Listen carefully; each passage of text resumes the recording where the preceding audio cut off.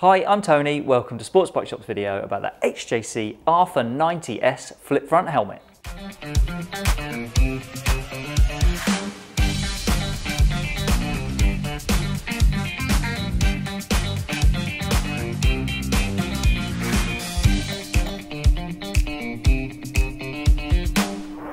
If you like the convenience of a flip front helmet, but you're not so keen on the extra weight and size that's normally associated with a helmet like that, then you should probably keep watching this video.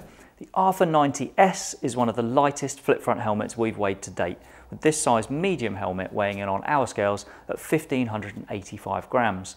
It's also been designed to be compact, which in my opinion it manages to do quite nicely.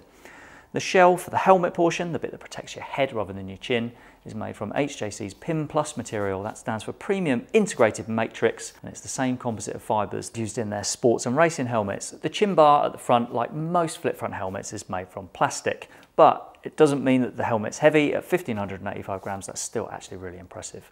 The chin bar on this helmet lifts on a single release button at the base of the chin bar just here, and then on the final step it sets into a semi-locked position. That means the chin bar won't easily slip down of its own accord and then hinder or block your view of the road ahead. The RPHA-90S is dual homologated under the road safety standard, which means you can legally ride with the chin bar up or down. Often on a dual homologated helmet like this, there's a switch or a lever somewhere that you need to operate to lock the chin bar in the raised position, but this helmet does it automatically as long as you lift that chin bar all the way to the top. On that chin bar, you'll find one of 3 large vents that this helmet has. It's an easy to use slider on the chin bar here, and that allows air to flow through the chin bar and then out through the top just here.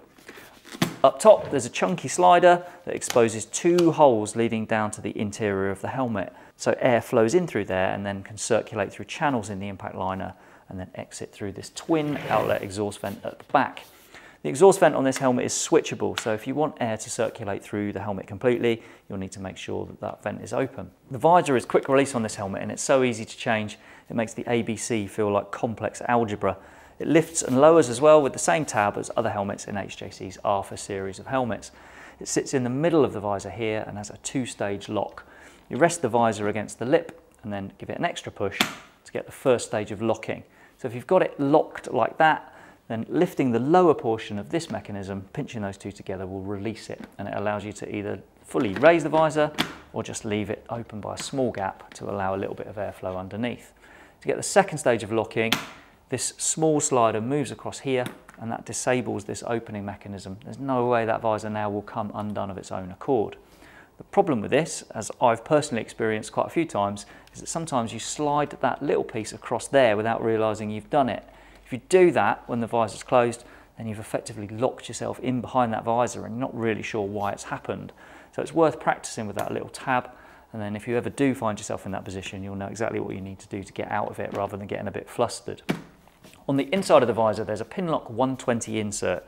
That's Pinlock's most fog-resistant option, and it's max vision, so you know you'll get minimum interruption to your point of view. That's backed by a sun visor that operates on this switch on the left side of the helmet. And then the final step, when you move it back up, locks it in place to stop it slipping back into your line of sight. That sun visor is anti-mist coated. That works really well in my opinion, and I think that's an essential when we're talking about a helmet of this price.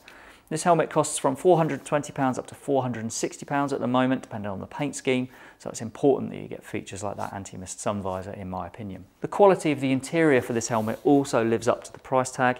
It's luxurious and it has a real high quality feel.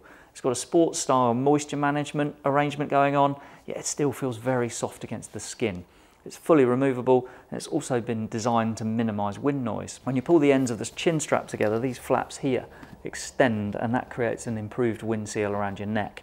Those straps also feed through holes in these cheek pads, and those holes are zipped, so they only need to be just big enough for the straps to fit through, which also means less wind noise. There's a 2-part wind curtain as well, just around the front, that excludes drafts, and the second part of that can be removed really easily if you do actually want a little bit more airflow. There are recesses for intercom speakers in this helmet, and they come filled with foam inserts as standard, which gives you even more sound insulation if you're riding without the comms. And there's also an accessory wind curtain included in the box. That clips in behind the neck roll back here, and then it attaches by Velcro to the cheek pads to give you even more protection from noise. I can't say this helmet will be quiet in all circumstances, we never can, as wind noise is always dictated by a range of different factors. But I tested this helmet on a Yamaha Tracer 9 GT, which has a big touring screen fitted to it, and this lid was eerily quiet. I also tried it on my own Yamaha FZ1 Phaser, and again it was quiet, although not quite to the same degree as it had been on the Tracer. Of the 14 customer reviews we've had posted so far for this helmet, no one amongst them has criticised the noise levels at all, which is really rare, and there's one couple within there who've both got one of these helmets and they say it's the quietest helmet they've ever had. So going back to those intercom recesses and intercoms in general, this helmet's been designed with HJC's smart intercom system in mind. This cavity behind the neck houses a battery, and then the control unit attaches to the side of the helmet behind the sun visor switch here. There are 2 units available to integrate with this helmet, which are both made by Senna for HJC. Cardo also make an intercom that's been designed to fit with this setup, although we're told by the UK importer for HJC that that system isn't an official HJC approved system. I fitted a Cardo PackTalk Bold universal intercom to this helmet and it was fine, although I did have to mount the control unit a little bit further back than normal to avoid that sun visor switch. The final but really important detail about the RPHA-90S interior is that it runs a micrometric buckle strap fastener rather than D-rings. So normally that would be completely expected of a flip front helmet for it to have micrometric strap, but there are a few customer reviewers for this lid who say they would have preferred D-rings, which I'm guessing is because this helmet's sold as a sporty flip front, appeals to sporty riders who would much rather have a D-ring fastener. But you get the micrometric fastener. It's a bit different to many micrometric systems in the way it operates. It's got a button rather than a lever, so you push that in, which opens it, and then this stainless steel clasp comes out, and it gives that a really high quality feel and action. So finally, let's talk about sizing and approvals for this helmet. The RPHA-90S is available in sizes triple extra small to double extra large. There are 3 shell sizes to cover those. The first shell covers helmet sizes triple extra small to small. The middle one covers medium and large, and then the biggest shell is for XL and double XL helmet sizes. It's approved to ECE 2205 for the road in dual homologation form, as I said earlier. So it's approved as a full face with the chin bar closed and as an open face with the chin bar fully raised. It might be sporty, but it doesn't go as far as being approved by the ACU for track and racing use. But then again, very few people would want to use a flip front helmet for that purpose anyway. The RPHA-90S hasn't been tested by the UK government's SHARP scheme as we record this video, so at the moment I can't tell you how well it would do in their impact tests.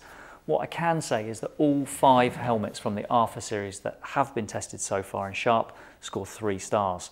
It's always been the score in the impact on the sides of the helmet that has brought those overall star ratings down.